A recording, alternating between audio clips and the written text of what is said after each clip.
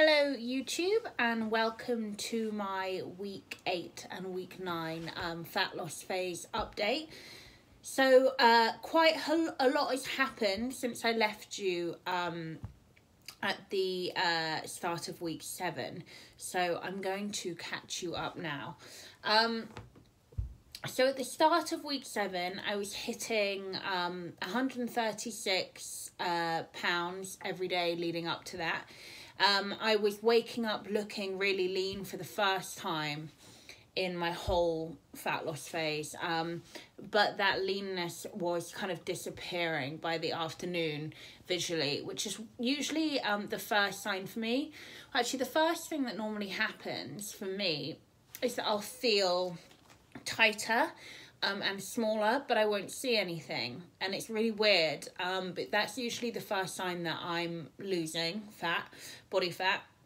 The second sign is when I start to wake up and look leaner, but always by the afternoon, initially that disappears, but it's a really good sign, and that's kind of where I was at 136 lbs. Only 4 pounds down from my start weight at the beginning of week 7. And I was on 1500 calories, which for me historically is where I need to get to actually really start to see visual aesthetic fat loss results historically. But you know, as I keep saying, these things do change.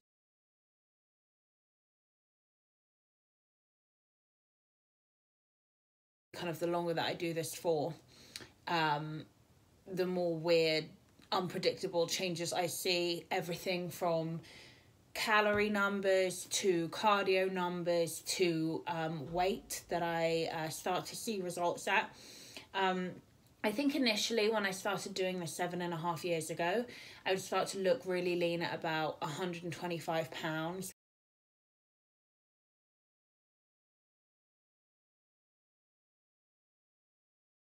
Which is, I mean, I don't think I could ever get to that now. I just have way more mass on me. It progressively increased over time, even though I've been leaner since, but at a heavier weight. And I think the last time I got lean, I was weighing in at 129 pounds. So that was 4 pounds up, and that would all be muscle mass. So that's kind of quite typical for me now.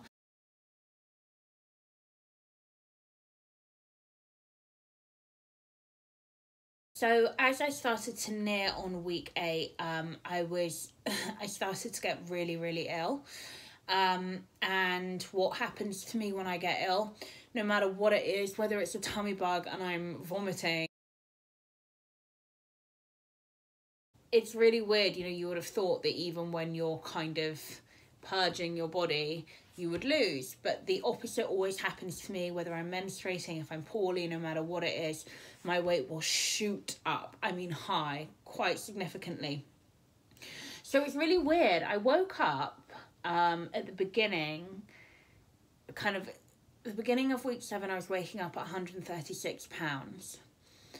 And then midway through the week, my weight just shot up to 140. So right back to start point. And I was like, I think I'm going to get ill. And I can see it too visually. Like my body looks, I don't know, just quite like inflamed, bloated, watery, soft. All my results disappeared. And I was like, I think I'm going to get ill. It did drop back down towards the end of week 7. It dropped back down to 136 pounds, so where it had been the week previous. But at that point, I got full on flu. So I got it from my husband, actually, and I didn't think I would get it because he got it a good week before me. But he still has it now, and I'm over it. So obviously it's really knocked him. And I definitely took a hit, but nothing like him. So anyway, it was 136, shot up to 140 when I got ill, came back down to 136, no changes. So I started week 8 yet again at 136. And I've noticed this trend on this fat loss phase, specifically, in that I will normally get a result and then plateau for a couple of weeks, get a result and then plateau, which is really interesting. And I've noticed it start to happen like that. It's not unnatural for me. I mean, I would say historically, I do tend to get a good weigh in and then plateau. This is just so gradual, though, that it's a little bit frustrating.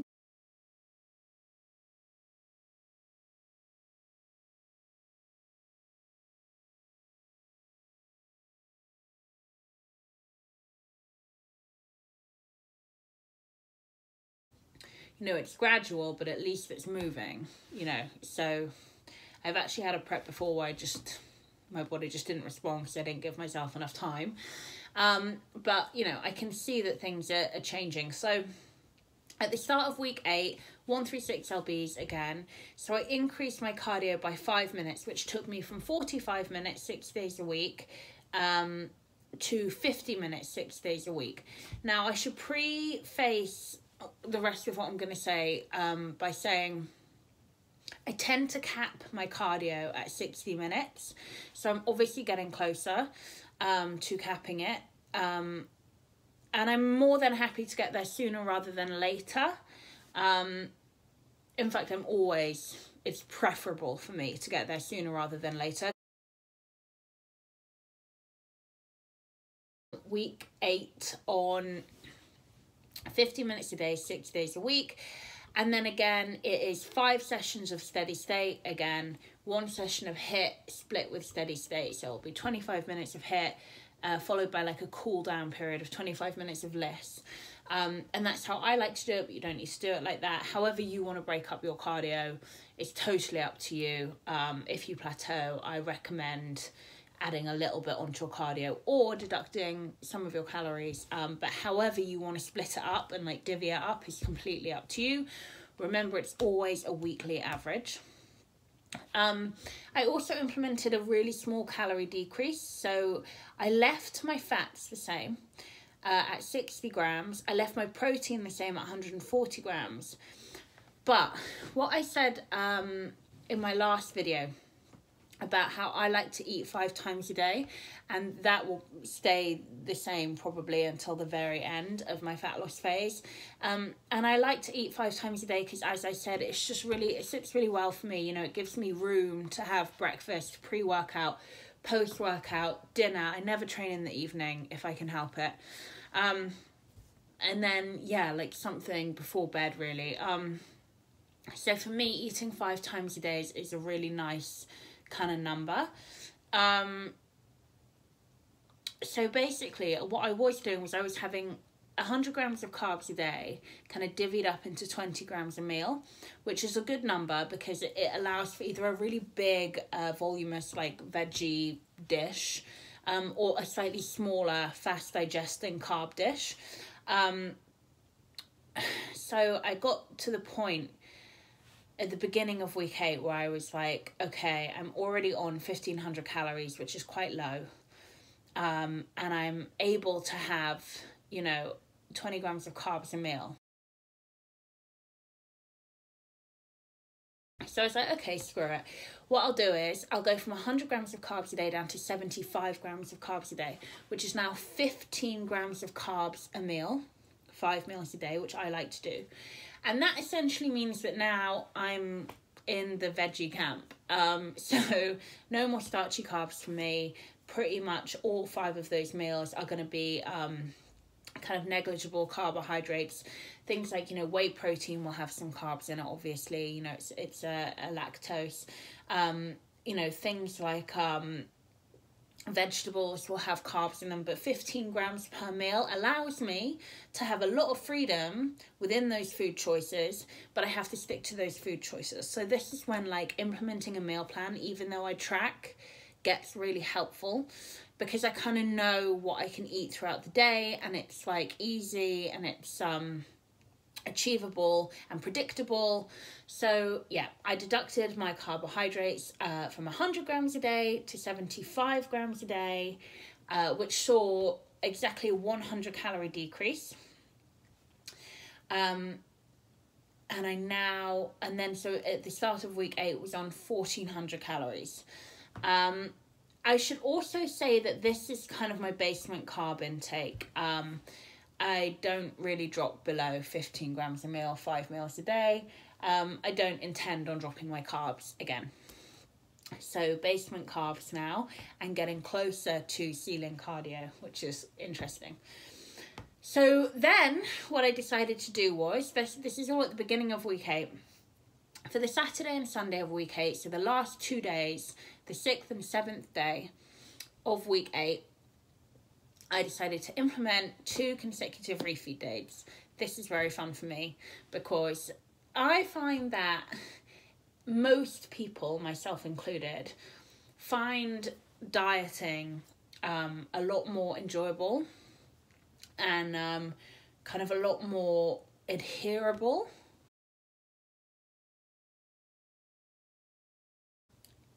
If there's something to look forward to, and I actually think that about everything in life, like if I'm going through a really stressful time with work, but I know that I've got a holiday in 2, 3, 4 months time, it kind of pushes me to keep going and keep the momentum and to know that there's a reward at the end. So refeed days are really helpful.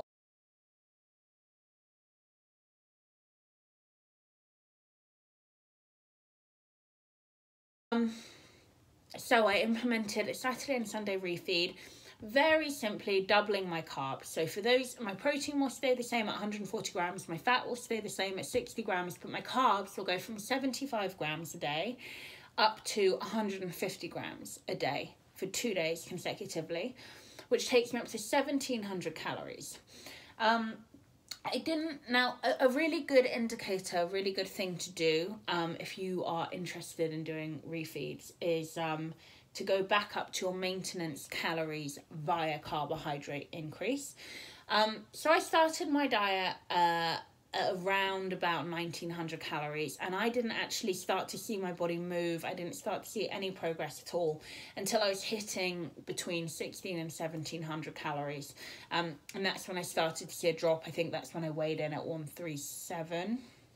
So I'd come down like 3 pounds at that point. So doubling my carbs up to 150 grams from 75, which takes me up to like 1,700 calories, I think is a really good place for me to start. And I'll start there and I'll see what happens. So that's what I did at the beginning of week 8. Now, through week 8 into week 9, the start of week 9, I was weighing in on average at 135 pounds. So I dropped a pound, and that happened pretty much immediately. So I did my Saturday and Sunday refeeds. On Sunday, I weighed in at 135. So that was good. On Monday I weighed in at 136, so I went back up, and then on Tuesday I weighed back in again at 135. So I started my week 9 at 135 pounds. Now, as I said, because I'm already at my basement carbs Monday through Friday at 75 grams a day. I'm coming really close now, 50 minutes a day cardio, to my ceiling cardio, which is 60 minutes a day. And I'm getting much closer to my shoots. My shoots are now in like 3 and 4 weeks, right? So I was like, just keep the momentum going. Like I say, I don't want to scramble at the end and panic at the end. I want to feel like I am in shape. I've been in shape. I'm ready. It's fine. So again, small increases. I added 5 minutes onto my cardio. This is now the beginning of week 9. I'm 135 pounds. I've gone from 50 minutes cardio to 55 minutes of cardio 6 days a week. Again, I will cap it at 60, probably in week 10. I'd rather get there sooner rather than later. And again, another really small calorie decrease just from fats. That's it. The fats is the only thing now I'm going to decrease. I won't touch my protein. I won't touch my carbs anymore. It's just fats now. 60 grams of fats is still high. So I've gone from 60 grams of fat a day to 55 grams of fat a day, which has seen a decrease of 45 calories. So I am now on 1,355 calories. This for me is low. It's not actually low for a lot of people who are my size. But for me, Like, I think the lowest I've ever gone is like in the week or two before a shoot, like maybe 1200. So being at 1300 when I've got like 3 or 4 weeks to go is quite low. 1355 calories. Again, refeeds are staying the same. Saturday and Sunday, I will double my carbs and go from 75 grams a day, double it to 150 grams of carbs, which will total 1700 calories. I saw a loss, only a 1 pound loss, but at this point when I'm looking leaner, a 1 pound loss is good. I saw a loss on that last week in week 8, so I am really happy to leave it there. And if, right now I'm currently at the beginning of week 9. If at the beginning of week 10 I haven't dropped again, I will reassess the situation, but I still have some cardio to be added. When you're depleted, you're on low calories, you're doing 40, 45, 50, 55 minutes of cardio a day, your energy is going to take a hit. If you're in a fat loss phase, if your body is actively burning fat for fuel, you're going to feel tired, you're going to feel run down. Having that boost of carbs is really, really, really helpful. I normally recommend that people, pull in their refeed numbers as they get deeper and deeper into a diet, and that is simply because your maintenance calories are going to come down because your body mass is going to come down, and as your body mass lowers, all of your necessary numbers will lower, from maintenance to fat loss to gaining, all of it, everything will come down. However, I've had really successful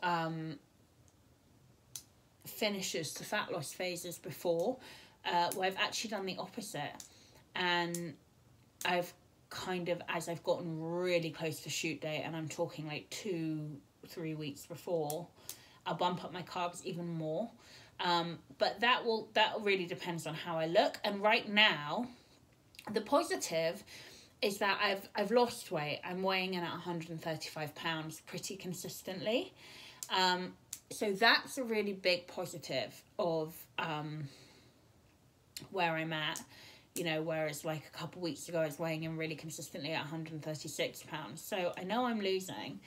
Another really big positive is that I went from looking lean only in the morning when I woke up to now looking leaner, I should say, most of the day, apart from when I got poorly and my water weight shot up.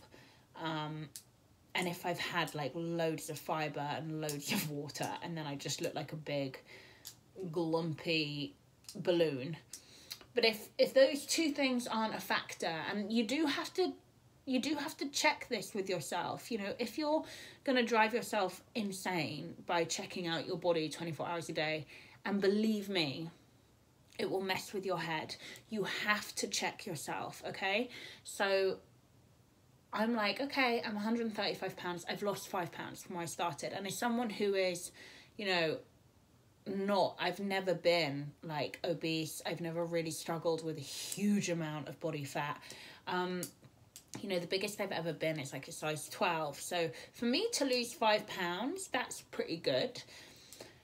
And to go from waking up and being like, oh, I look lean, which is great, to now being like, again, unless I'm poorly or have had loads of fibre and loads of water, to be like, oh, I stayed lean.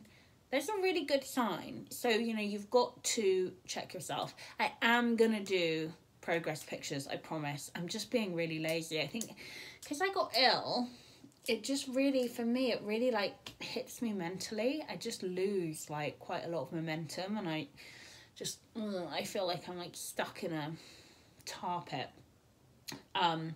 mentally. But I'm getting there. There's a lot of stuff going on in my personal life as well, behind the scenes, which I'm sure everybody will find out about soon enough. Hopefully all that news will be out next week and I can talk more about it then.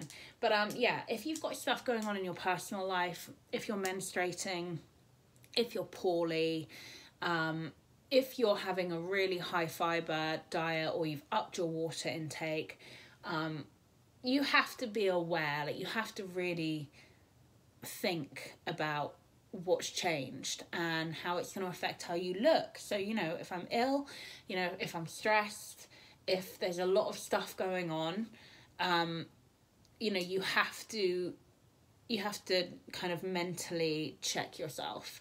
So yeah, like, look, I don't feel like I'm ready at all for my shoots, but I definitely feel like I'm making progress, and that's the most I can do.